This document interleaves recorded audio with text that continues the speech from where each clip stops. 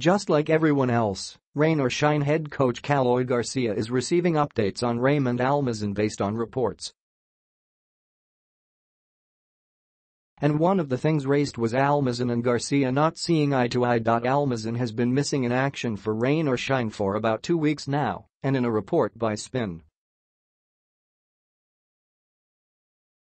Tuesday, it said that a rift between Garcia and the 6'8" slotman, who have been together since their Letran days, is the root cause. "Actually for me, nagulat ako na ako tinuro," said Garcia. "At the end of the day I'm just doing my job. There was just a time that I told him, kasi madalas siya mag-absent at late, we're losing and we needed him to come in and work," he recalled, somehow giving light to what happened.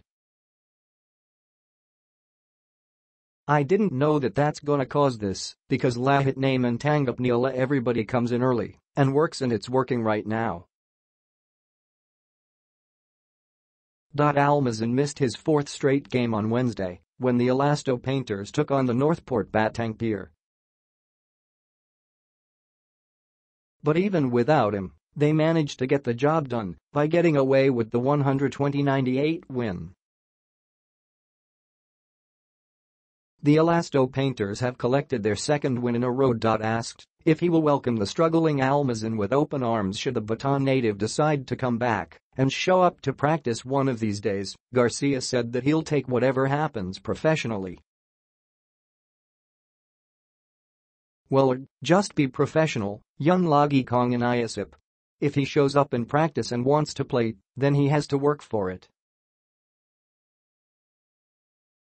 Basically yun sinasabi ko sa mga players, magkahiyun naman tayo," said the 2nd-year rain or shine head coach. "You see players come in and really work hard that I don't even give chances to play.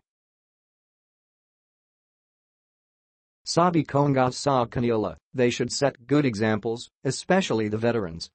Hopefully, if ever mapaisip siya maglaro, he comes ready to play as a professional."